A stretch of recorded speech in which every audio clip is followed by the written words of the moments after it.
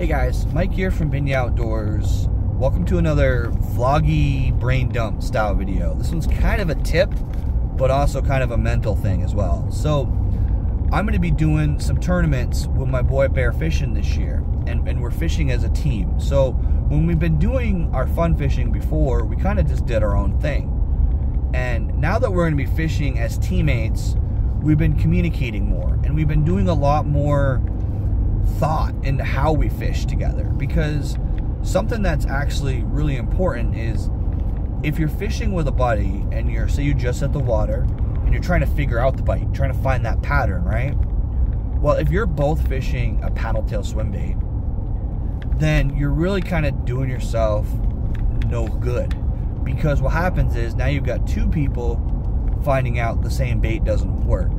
So what I recommend is communicate with your teammate and use different but similar styles of baits until you figure out the pattern. So what we like to do is, for example, if I'm fishing a paddle tail, he may fish a Ned rig. Now, I know paddle tail and Ned rig are different categories, but what that means is I'm using a finesse natural moving bait, and he's using a finesse stationary, more, sit and forget kind of bait. Now, if we're in open water and that's not an option, the other thing you can do is, like, for example, if somebody's using a chatterbait, maybe somebody uses a swim jig. So you get the subtle and the loud. And what that does is when you're out there on the water and you're fishing with your buddy, if you coordinate with them, and I'm not trying to get everybody to give out their secrets to their friends, and some people have baits they don't want to talk about or whatever, but if you're out there with your teammate or your buddy, if you share that information, what you're going to do is you're going to narrow down the bite 50% faster.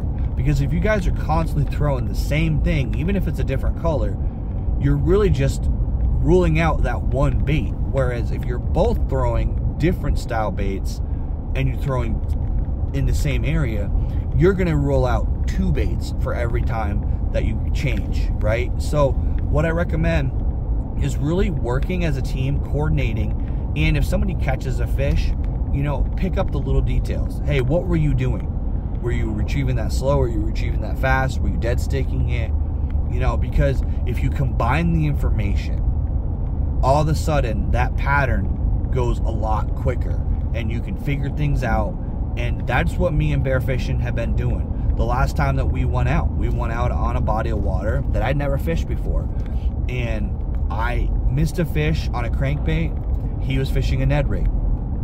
He didn't have any bites on the Ned rig pretty much the entire time, and he switched to a crankbait of a similar color of what I had, and boom, he got a smallmouth. So that's a perfect example of, if you communicate with your teammate, communicate with your buddy, share the information, work together, instead of just both blindly fishing the same baits, you'll get on that pattern faster, you'll catch more fish, and it honestly builds that team environment, and you're really able to have more fun on the water. So it's just something that, it's kind of a concept that is really interesting to think about, but it's something that has come to me recently, and I wanted to get that out in a video.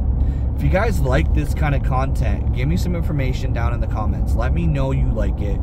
Hit that like.